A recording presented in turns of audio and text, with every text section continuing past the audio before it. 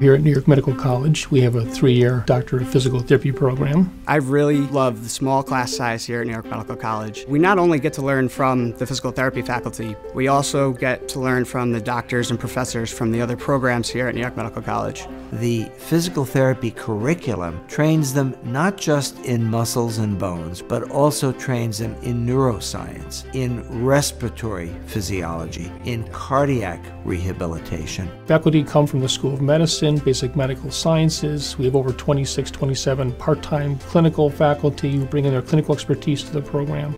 We're given 24-hour access to the anatomy lab, where we have our own cadavers that we dissect throughout the course.